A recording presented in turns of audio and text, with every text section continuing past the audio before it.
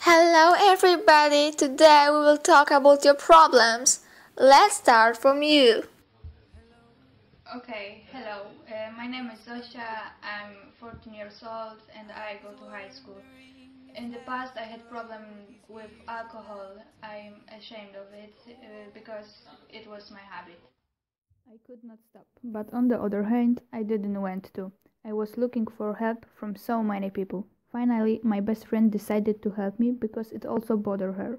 I remember that she was with me all the time and prevented me from drinking alcohol. Now I own her a lot and I haven't got this problem. Thanks to her, my life is better. I'm very thankful.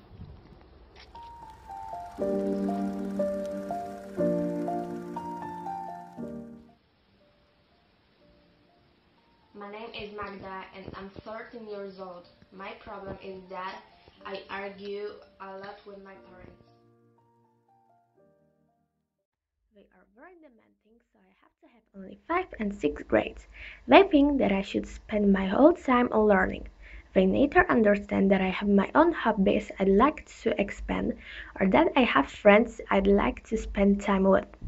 Every 4th or 3rd grade caused an argument and ended up with staying in the locked room and crying. They wanted me to be better than the rest. When I wanted to talk to them, they always ignored me or screamed. Nothing helped and I started to lose hope that anything would change. I choose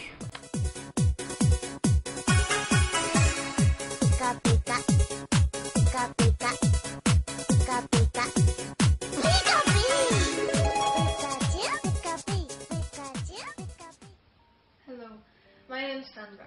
I am 50 years old and not that long time ago I had a fight against a big problem. It's very hard for me to talk about it. At school, I was bullied a lot of times. The reasons were, for example, the way I look and my beliefs. In the beginning, I managed to ignore it, but there was a moment when it went too far. One day, I was coming back from when a girl grabbed my arm. Not concentrating on her, I carried on walking when suddenly I felt a strong hit in the back on my head. I was knocked unconscious. I woke up in the hospital. Fortunately, nothing really bad happened, so I finally can be myself. Well, it's already past. Remember, never allow yourself to be drawn into the habit. Don't be afraid to talk about your problems. Why I got you on my mind.